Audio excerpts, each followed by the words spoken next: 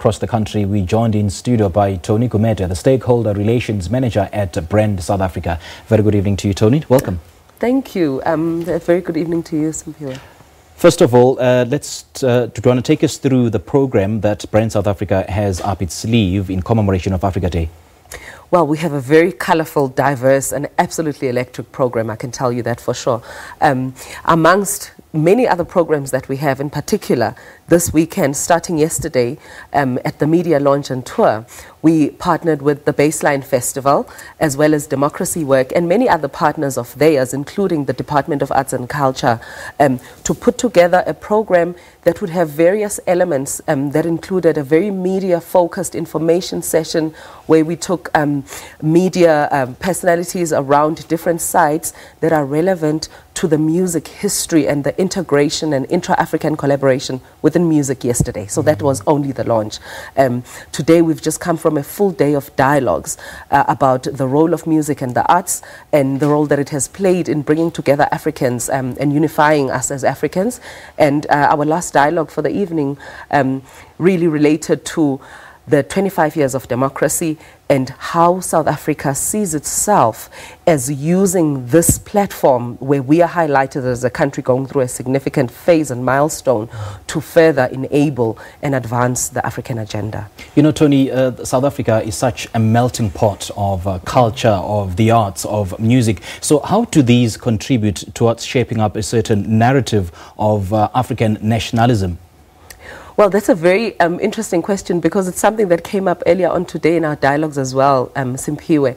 You know, we're talking about the idea that of the identity of Africa, and I think a lot of people struggle with it because they feel challenged by the multiplicity and how multifaceted we are. So one of the unique features of the South African identity is diversity. So it's important for us, and it was important through these dialogues to highlight it as a unique strength instead of a challenge, which is, I think, something a lot of us also need to be able to see through and rise above in order to embrace the diversity that exists within the rest of the continent.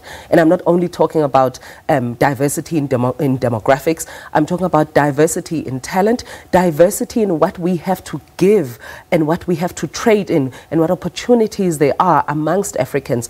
Intra-trade, as an example, is one. The exchange of culture and music as well as heritage is really something that becomes a melting pot, like the Baseline Festival that will be tomorrow. It's quite interesting because as I was listening to former President Thabo Mbeki earlier on, he actually disputed this notion of identity politics, saying that it is actually taking us 10 steps back rather than 10 steps forward. He used this example of, I mean, a widely used example of saying, I am 100% Zulu. I mean, such things, in as much as they do stir conversation and debate, but it really is a cause for concern, isn't it? I think what's more important from us, especially as Brand South Africa, because we are entrusted with the responsibility to not only elevate and position South Africa as a competitive destination, a favorable, preferred destination for all things good, trade, investment, you know, and any other destination items. But more importantly for this program, it was to build pride. It is to build patriotism and active citizenship. Now, all this kind of work that I'm referring to, we do for the sole attainment of social cohesion. And this is very relevant, not only within the South African context, but within the African context. As Brand South Africa, we don't see it as an issue when people choose to identify in one way. However, there is no one way that you can identify as South African or an African for that matter. We simply have too many facets to our existence, and we are allowed, and it is actually a good thing for us to be able to embrace every aspect of them. That I am Zulu is but one thing that I am. That I am African is but one glorious thing that I absolutely represent. And I think it, with a lot of research that we do at Brand South Africa, especially with domestic perceptions research and some of the research we do across the continent, one thing that does bring Africans together is the arts, is culture, is music. That is just, it is such an enabler, and that's why programs like this and festivals like this are not only about having a good time. That's very important, and we certainly will have a good time. However, it's about the cultural exchange, because therein lies our ability to find each other as humans and as humanity.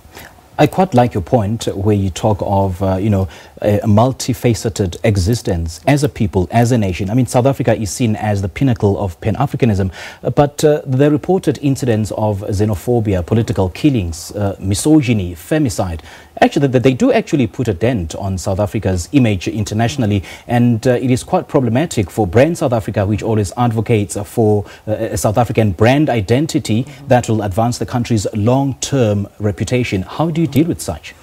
Well, one thing for sure, it's very important to absolutely advocate against anything that will first be against humanity, because the South African identity is also embedded in who we are within the context of our foundation, which is the South African Constitution. And that is a very inclusive constitution. It is enabling and embracing of difference.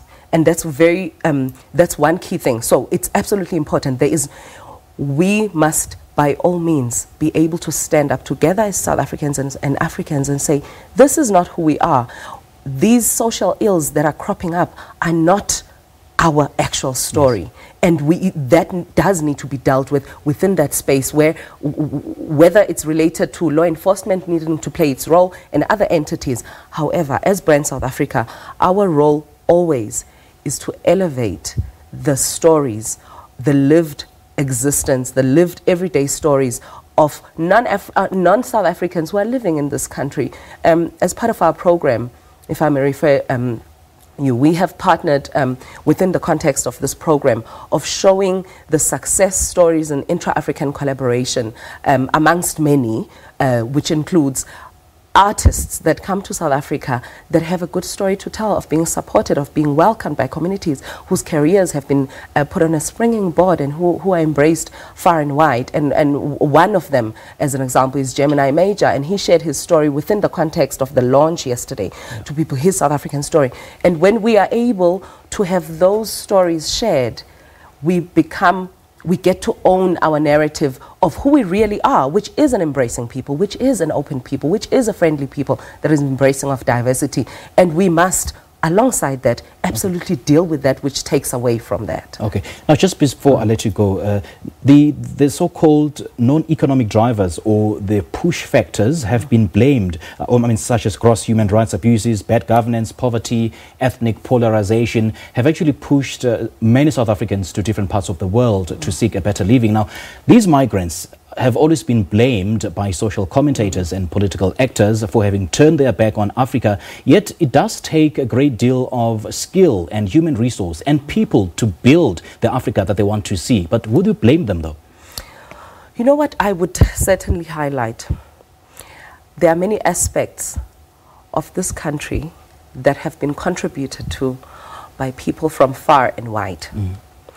And it is very important not to get lost in the clutter and start not to appreciate the contributions that have been made by people who are not necessarily South African. Remember, our South African Constitution says South Africa belongs to all who live in it. Yeah. And that, I think, is something that is so important for us. As Brenda say, we totally carry on advocating for that, because even as South Africans, those who have chosen to be away from this country and go to other parts of the world, in fact, that tells a good story. That tells a story that says South Africa, this beautiful country of ours, produces the caliber of people who are able to go far and wide and be productive and be admired and be good brand ambassadors for South Africa. And that is the actual story, because when we go as Brand South Africa, we go far and wide in marketing this country, and we seek out networks of South Africans living in different markets. Right. And when we connect with those South Africans, what we often find is they are a positive voice. True. To direct a lot of positivity, including potential opportunity, trade, tourism, back in this country. So I think there's a lot to take away, more than there is that takes away from the identity of South Africa and from the identity of the African. Toni, you've had such a long day today, and I would imagine quite a much more hectic day tomorrow, but I'm going to let you go. Thank you so much for joining us, and happy Africa Day. Thank you so much.